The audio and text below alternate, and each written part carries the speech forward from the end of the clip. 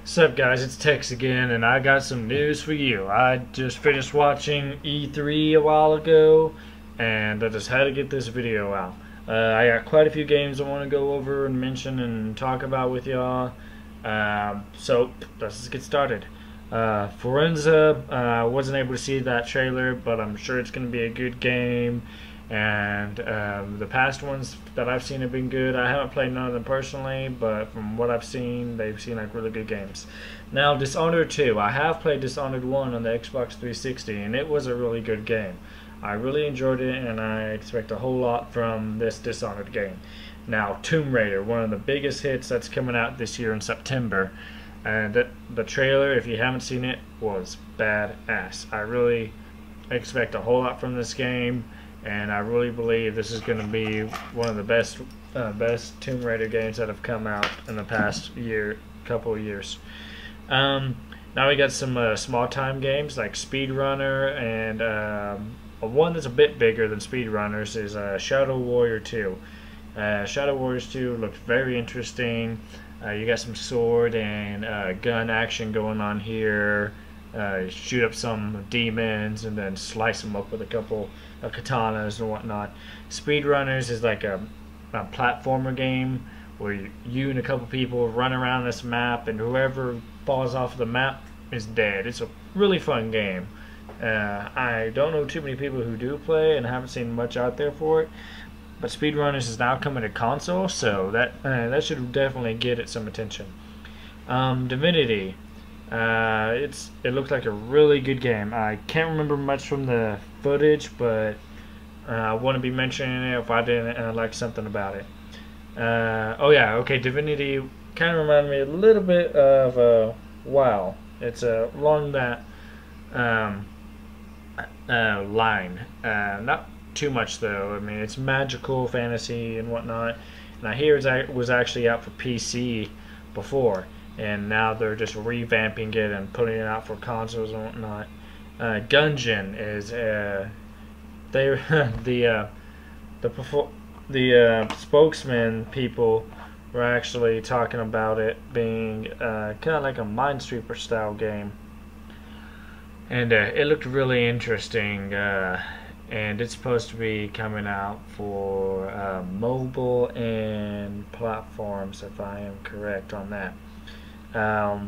Now, one of the big games was Mass Effect, which is supposed to come out Xbox,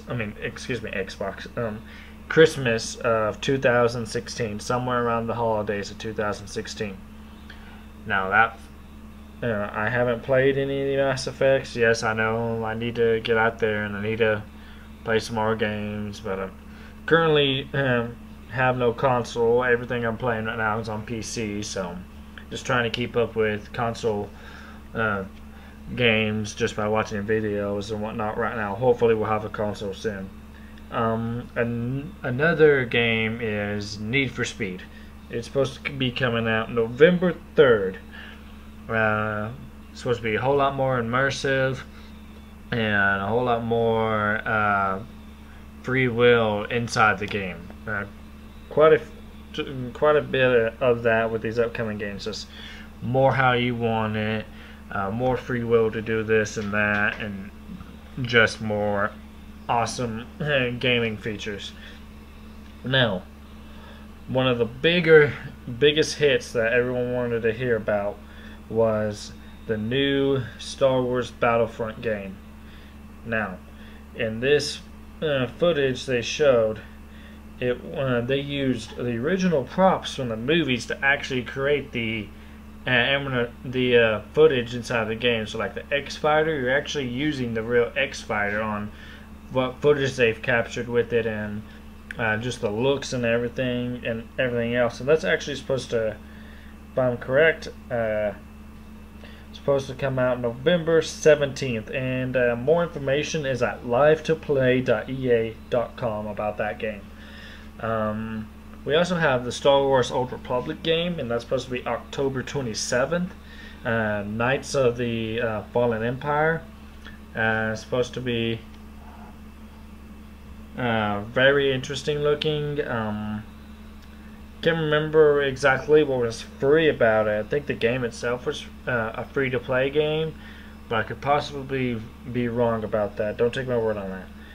Now, this one little game that they showed in between the two conferences was Unravel. It was a little puzzle platform.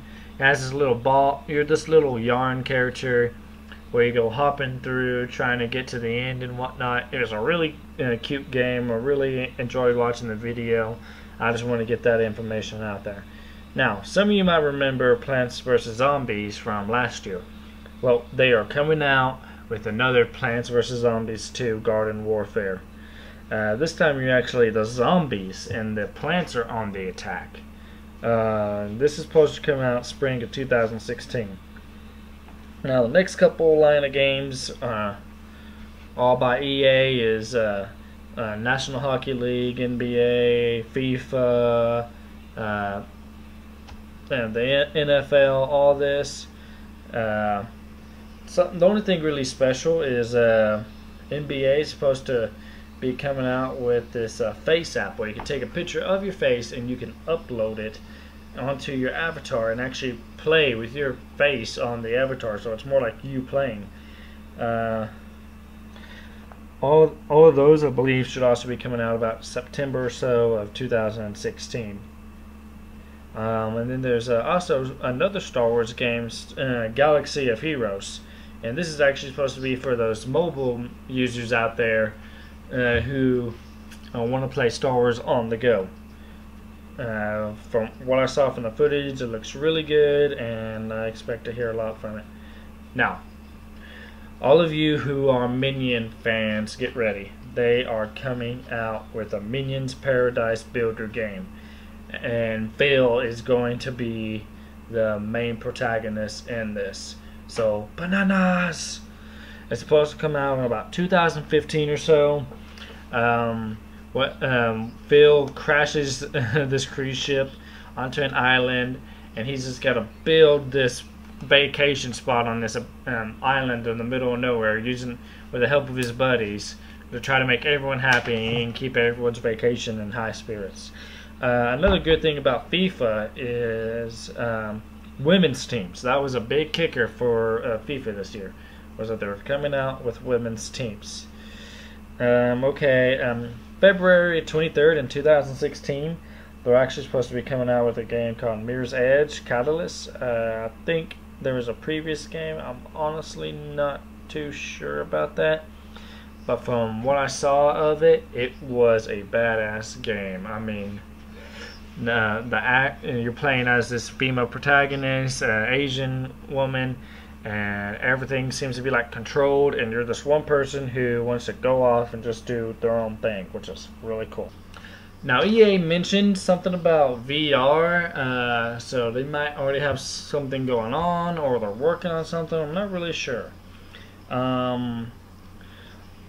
Live2play.ea.com is where you can find more information about the Star Wars games and all those other games that EA is coming out with.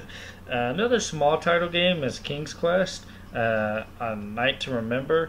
You start off as this, you have this monologue at the beginning of the trailer where it's this old man talking about his past and everything, and then some of the gameplay it showed was you being the old man, but as a kid, being a squire, and you just kind of follow his lifeline throughout all the way up for him being a king. And this is supposed to come out in about July or so.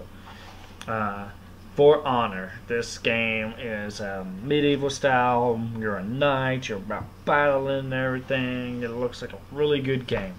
ForHonorGame.com, I believe they have a open beta coming soon for that, so you can go out there and check it out. March 16th is The Division, and it's supposed to be an online open world RPG style game. And there's this place called like the Dark Zone in the middle of Manhattan. It's supposed to be like you go in and you gather loot and whatnot, and people can turn on each other and whatnot. It's pretty crazy. And there's a space game now called Anno 2205, ANNO, and then the year 2205. It's supposed to come out about November 3rd. You like start off on Earth, and then you build a city, build resources and some ships, and you just take off to space. Rainbow Six Siege, another Tom Clancy game. The beta is supposed to be coming out September 24th, 2015 for this game. It looks really interesting, and I expect to hear more from it. Trackmania, I didn't write down much more about it except for just its name. So if you want to, just go out and look it up, see what you can find about it. Now, one of the last big title games I'm going to talk about is Assassin's Creed Syndicate. This takes place in about 1890s or so England, right during the Industrial Revolution. And you just go in, you defeat these gangs, and just try to turn the tide for the city populace so they can gain control of their city again. Assassin'sCreed.com has more information about it. You can go there and check it out. Ghost Recon Wildlands. This looks like a really good game. A whole bunch of different styles of gameplay while you're going through it. Different ways you can go in on missions and whatnot. I really feel like this is a really good thing. Now, let's talk more about Microsoft and the Xbox One. If you haven't heard, with the Windows 10 update sometime this summer, I believe, or about September, they are adding in backwards compatibility. So all your Xbox 360 games, you can now, you will soon be able to play on your Xbox One.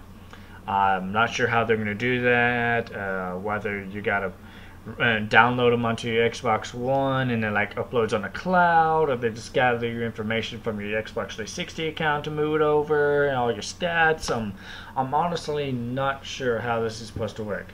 Also, for all you Minecraft fans who play Minecraft either on your iPhone, your Android, your PC, your tablet, your PS4, PS3, Xbox One, Xbox 360, I don't care, just all you Minecraft fans out there. Didn't get any release date information for the HoloLens, but you really should look up the footage about how what they used the HoloLens with during the live conference with the Minecraft world. It is really, really cool looking. Right now, this is all I got. I'll be back with the Sony information later. Sorry if I got any of this information wrong. You can just look up the live play later whenever they put it in video form. I'm sure they'll just split it up into sections like they did with yesterday's gameplay footage and conferences. Well, this is it for this video. I hope you enjoyed watching me play a little bit of War Thunder on my PC, shooting up some tanks and whatnot. This is Texan Redneck, and I'm out.